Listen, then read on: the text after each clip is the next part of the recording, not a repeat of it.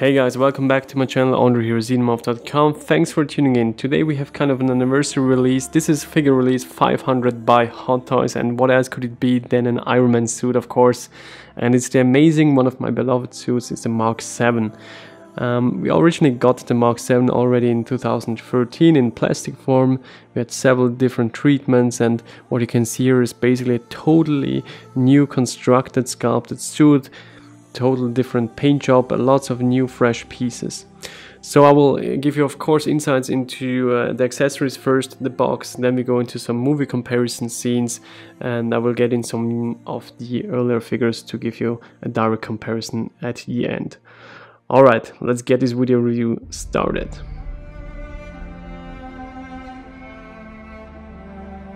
So guys, you can definitely expect one of the most beautiful art boxes when unboxing this baby, and look at all these details and these reflective elements going on. The golden letters here at the bottom showing the magic number 500, as you can read here, D27. On the side you have the Stark Tower shimmering through, as you can see here. This is just beautiful looking, and it's kind of a special treat. This time around you have a black foam housing for the figure. Looks like this. As you can see, quite a deep box as well, because you have of course lots of accessories to store in.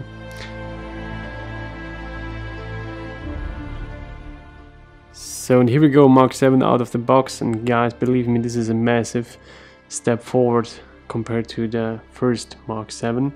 So right now he's in the standard mode. This is the way he is actually boxed up. And if I pan down, you will see a massive amount of accessories.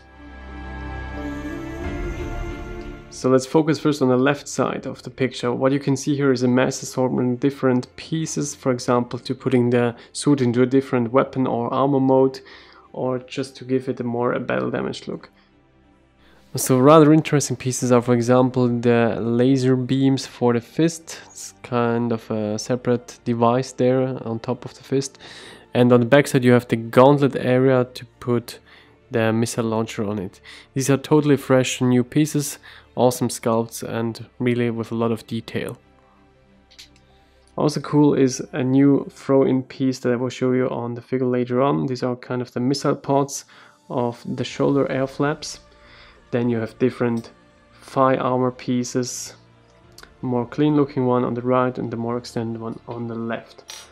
Then, as I said, battle damage pieces, nicely painted and sculpted. This is for the shoulder, and this is of course the arc reactor chest armor switch out piece.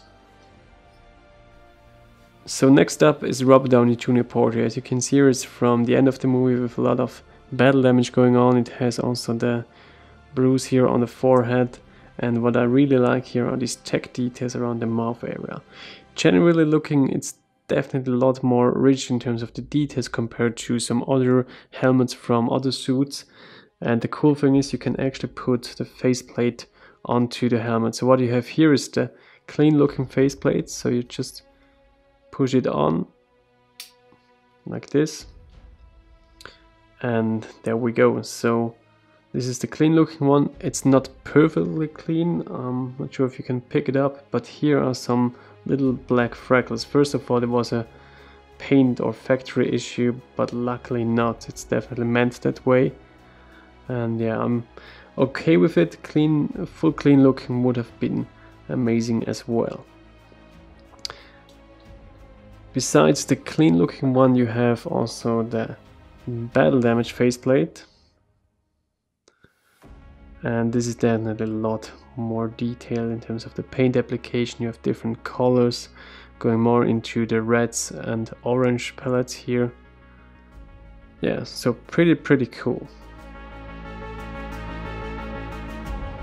So you basically can transform the suit in 3 modes: the normal armor mode, the missile launching mode, and the battle damaged variant.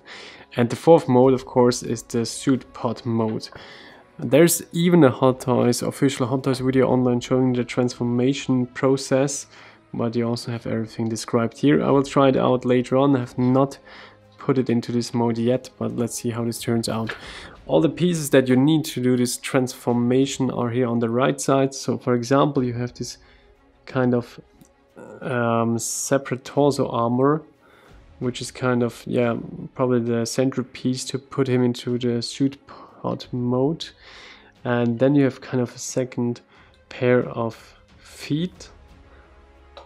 And I think this piece is rather interesting here. This is basically the blasters, or maybe I think it's probably the targeting system that catches Tony in mid-air. But you also got these two laser beams that you can add. This is, I think, a reuse from the Mark VI, if I'm not mistaken. So for the special edition you will receive exactly the missile pod version as a holographic mini variant with a small acrylic stand, cool throw-in piece, high quality plastic I would say, and as you can see, nice intricate details here on the air flaps. So you wonder what the hell is going on now when I put Arnie in the picture, and the explanation is rather obvious when we zoom down, because the Mark VII diorama base is really just a rehashed police shootout version diorama base from years ago. The only difference is that you don't have a light up feature here, so it's rather cut down, and here we have a red nameplate.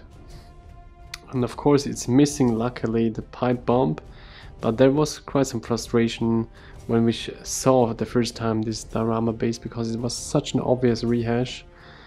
But yeah, it is what it is. There you can see some blood splatters. These were not applied on the Mark VII. Other than that, I would say, yeah, it's an okay diorama base. I mean, it fits the Avengers New York theme, but I'm not that happy how it turned out with the empty bullet shells here. That's just not fitting into the Iron Man universe, if you ask me. But other than that, quite an interesting comparison having the T800 next to the Mark VII.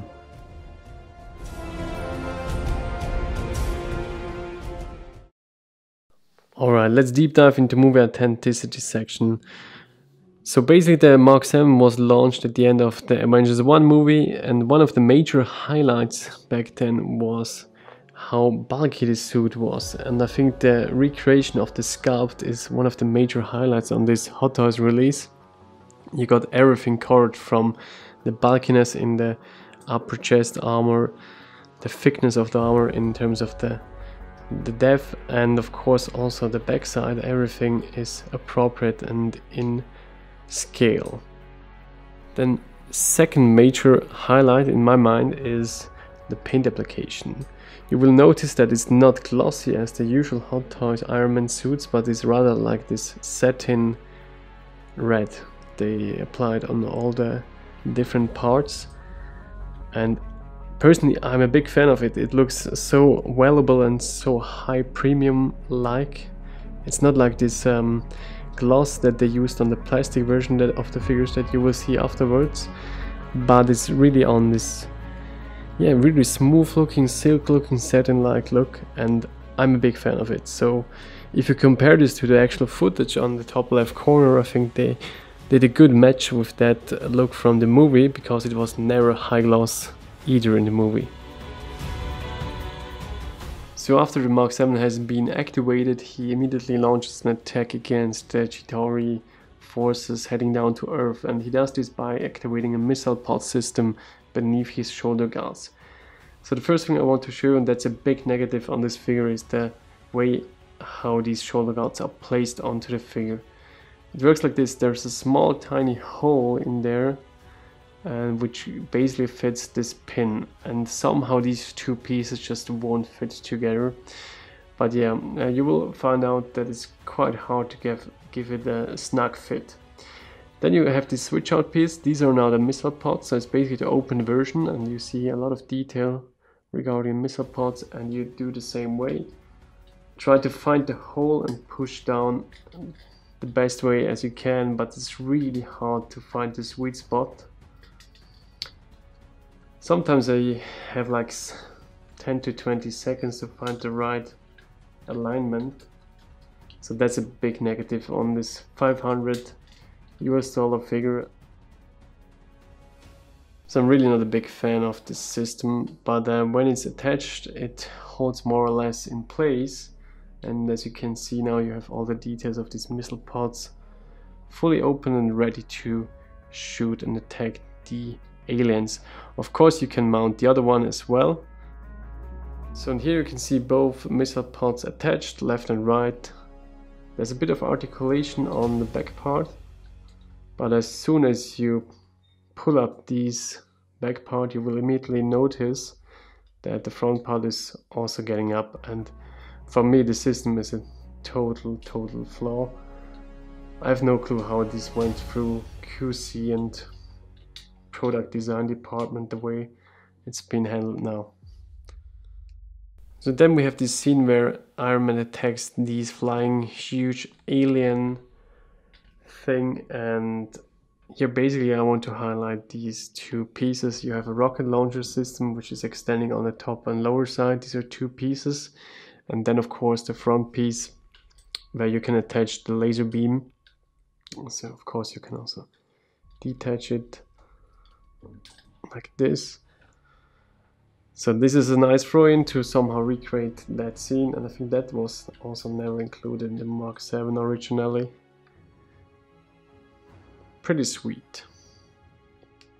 So the Mark VII has also weapon systems in the thigh armor, but not only that. So first let's highlight this cool thing here. I never saw that on other Iron Man suits. So you can lift up these flaps on the side of the thighs like this, and beneath, as you can see, you see some of the inner workings, and yeah, quite a neat idea. So for the thigh armor itself, you know, there's this scene where he activates the missile pods in the thighs, and then it will look like this here. So that's the missile pod look, and he basically flies with the missile pods activated through the flying enemy alien creature and blasts its way through. There's also a third look that you can attach, which is a rather easy, clean looking one, which only features the golden part. So that's basically when the whole missile pod system has been shut down and he detaches probably the silver parts. Pretty nice. And yeah, look at these paint application and these details on the leg armor. This is really awesome. Also here you can pull out, of course, these flaps and see a bit more of the boosters down there. This is really high quality from Hot Toys. Then another highlight on the bottom area of the figure are these missile defense systems. I think these are. So you can actually pull these out, and there you can see, nicely sculpted, a lot better in quality than what we got for the original Mark VII, and I think the Mark IV also rocked this one. But please be careful, you have to put it in again if you want to articulate the thighs. So this area is really delicate, and just be very careful when you move the legs to not scratch that area. So I'm about to do the suit pod mode transformation process, and during that I found two cool things which went pretty nice and smooth. So the first thing is that, as you can see here, the lower calves have to be removed, and I thought this could be really tedious process, but it isn't. So you just pull it down slightly, and there we go. So it's actually magnetized, and it's also quite straightforward for the arms, because the arms you have to remove. Just put it up straightly and then push it into the back side like this, and there we go. So these are two tricks. They're also described into the manual, which make your life a lot easier. So, and here we go. This is an almost done transformation. I've added two boots directly into the thigh armor, and what we add now is the secondary centerpiece. So as you can see here, this is the neck plug. Here you have the socket, and you just put this over onto the actual body of the Mark VII, somehow like this. And there we go. So that's almost done. Let's quickly check what is missing. So, and here we go. This is the suit pod mode, fully transformed. It takes about 10 to 15 minutes. And the cool thing is that you actually can reuse a lot of, or almost all the parts from the actual full figure. So for example, these are the air flaps, you detach them and attach them onto the pod and so on. There are some extra pieces, for example, like the boots that you can see here on the back side. They're really extra pieces, and of course also the centerpiece around the torso area that you basically plug onto the neck adapter. But overall, I definitely like the concept. As cool as this pod mode might be, there's one major drawback. You would have to buy two figures if you want to display the pod and the figure at the same time. I really love the transformation process, that's without a doubt. But because of this issue, I definitely recommend you to get the special edition, because there you get this nice, cool pod additional display piece. Just put this next to the figure and you're good to go.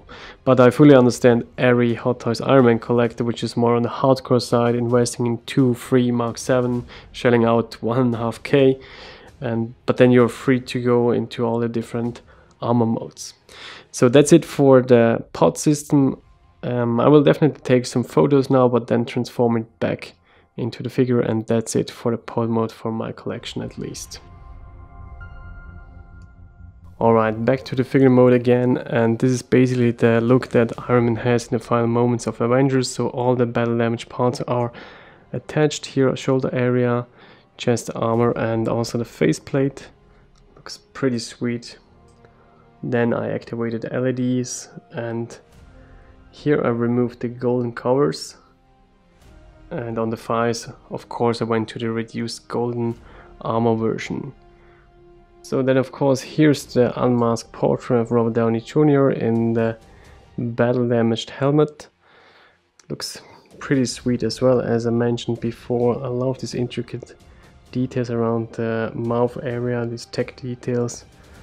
Pretty sweet. And then again, of course, you can move the faceplate down also for this switch out portrait, and it looks also nice and snug.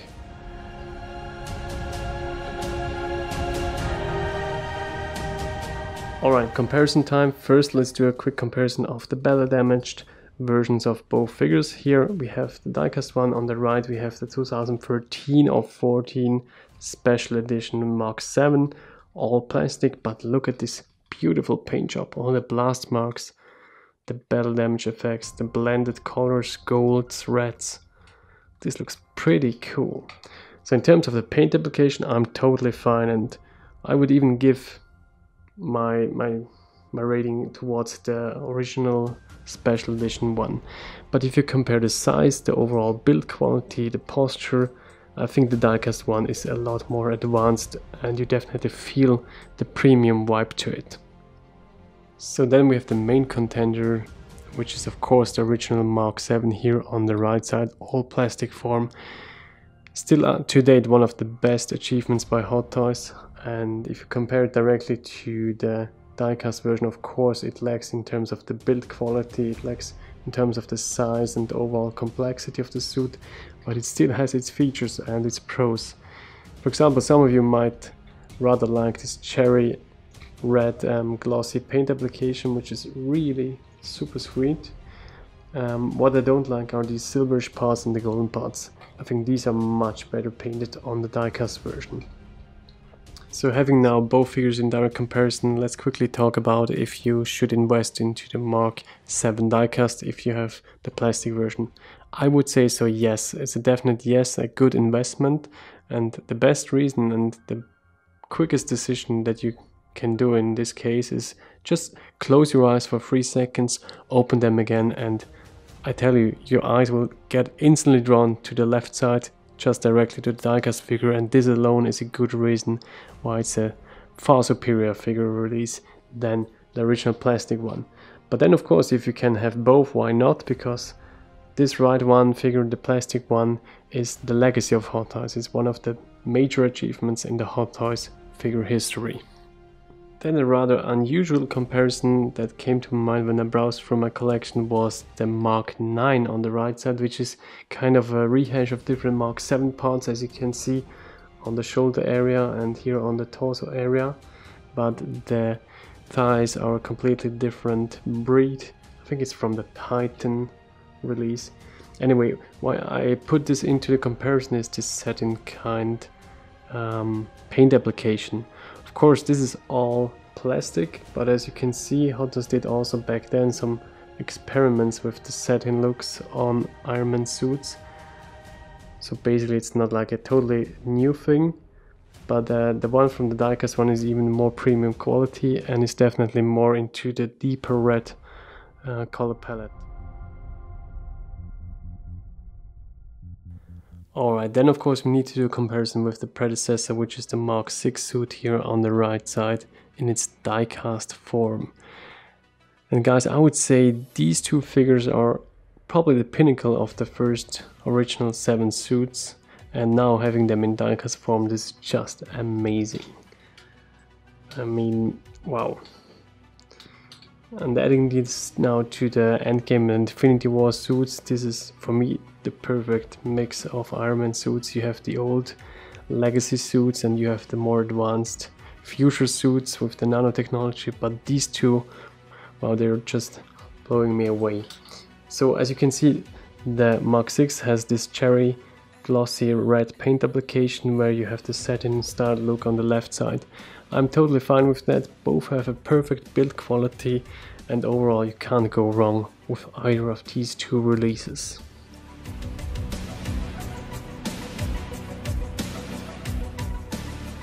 Alright, a quick conclusion on the Mark VII diecast. Of course I had some expectations regarding this release, more or less they have been met. There are some no-goes, like for example the rehashed Terminator diorama base. I'm just not a fan of that and it doesn't fit to the overall scenery with these bullet shells down there. And also the Unforgiven situation with this mechanism of the shoulder attachment parts is just not well thought through. And at that price tag I would ask a bit more quality. But overall I think the positives definitely overweigh, and in general I would say it's a really good replacement for the plastic Mark VII if you still own that and that's your intention to do. Of course, be aware of the high prices. Right now the premium price at the Hong Kong sellers, it's crazy. You pay about double the price from the sideshow or wholesale release. So if you can wait, I would definitely recommend you to wait. Alright guys, I hope you enjoyed this video review on the latest diecast Mark VII, and see you soon on the tube. Bye bye.